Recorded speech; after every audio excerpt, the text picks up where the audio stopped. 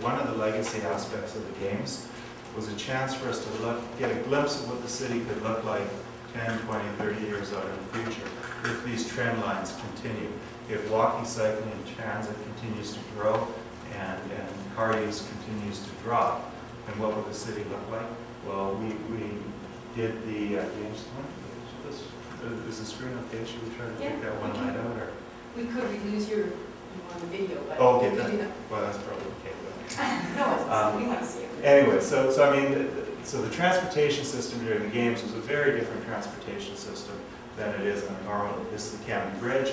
Canby Bridge, buses and pedestrians, some cyclists, and that was it, no cars. So we went into the games, we developed the transportation, the Olympic transportation plan, with the mindset there was a chance to do a bit of an experiment, guinea pig, to see what the city would look like and see what people would think of it and if they liked it. I'll just show one sort of detailed graph. One of the things I mentioned the trends, I'll show you another trend. For a special event, the Olympics were the biggest special event we ever hosted. And we looked at some other special events. And one of the things we saw was for Canucks games. The Canuck game back in '96 versus the Canucks game in 2007. We saw the trend changing with less people driving, 63% driving down to 56%. We saw that so over time, less people were driving to events, more people were walking, cycling, and taking transit for an event, both at GM Place. As the event venue got bigger, so this was a Rolling Stones concert, so this is 20,000 people. This was a Rolling Stones concert, 50,000 people. Again, less people drove, and if we get to the fireworks celebration of light, a couple 100,000 people, less people drove again. So, you know, we're guessing a little bit as we're doing the Olympics, but we said, okay, well, the games is even bigger than that. So we started to project what we could expect in terms of reducing the number of cars and increasing transit use. Not quite a direct line, but anyway. So that was our wild leap of faith. That is, we hosted the biggest event we've ever hosted in the world, in Canada actually. That we would continue to see decreasing car use and increasing transit use, increasing walking and cycling, and we could make it work. So we did that with, we assumed a 40% increase in trips. Sorry about that. We assumed a 40% increase in trips. 30%. We actually had a 44% increase in trips. And I'll just quickly skip through this, but walking, cycling, and transit more than doubled during the games. And so one of our goals in terms of for 2020, our goal is to have more than half of our trips in walking, cycling, and transit. And during the games, we saw that we actually had 61% of our trips by walking, cycling, and transit. So we showed that the city can function. Clearly, it was a special event. Clearly, it was kind of a bit of a once-in-a-lifetime opportunity. But the feedback we've had is really, really positive. And that's a bit of a different presentation around, you know, more animated streets, more street lighting, and parties, and block closures, and block parties, and all of those types of things. So anyways, we're confident. We believe that we can continue on this trend line, continue to grow walking, cycling, and transit, continue to either keep car trips the same or reduce, and have a better city. So with that setup, how do we grow cycling trips? So that's now the imperative, is how do we need to grow cycling trips? How do we do that? So one of the things is when we're talking to the public, we can talk about saving the planet, reducing greenhouse gases. That's important. We can talk about having more of the communities. But the most effective strategy in dealing with individuals is talking what's in it for them. And well, what's in it for people is there's personal benefits in terms of public health.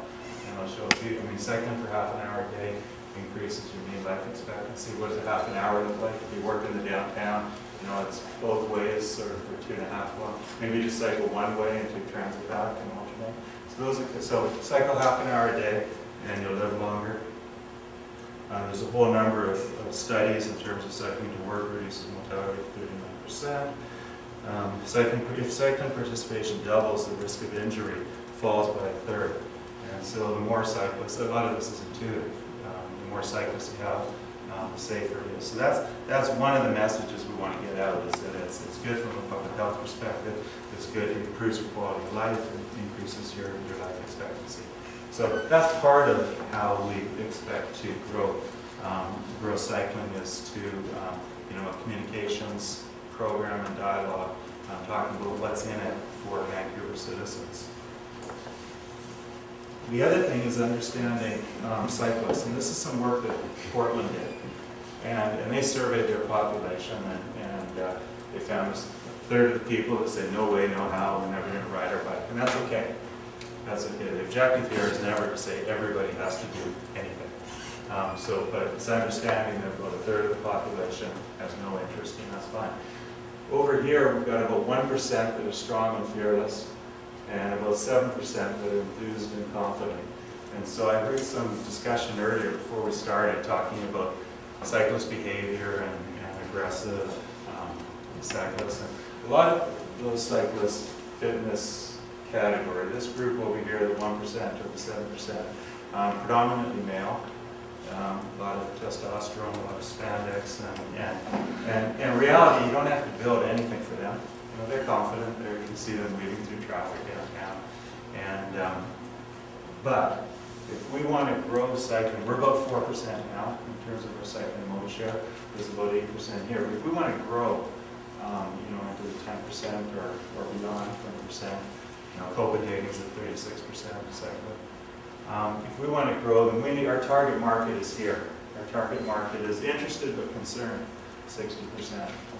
And so we need to build facilities and we need to build programs that reach our target market.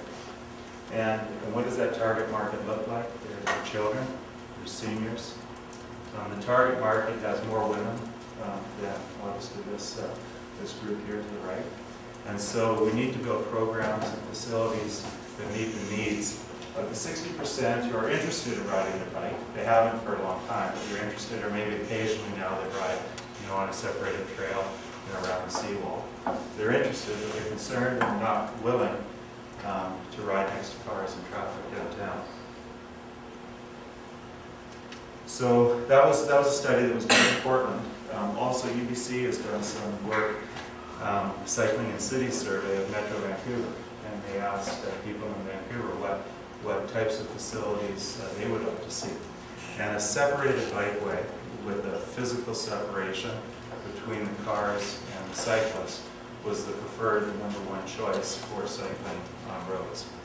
And so we know about the makeup, and we know what our target market is, and we know in particular what our first choice is for facilities. So we know also that separated facilities, again, separation, whether it's paint or physical separation, it's not just a line, it's not just a bike lane, it's more separation than that. We know that contributes to more people cycling, they feel safer.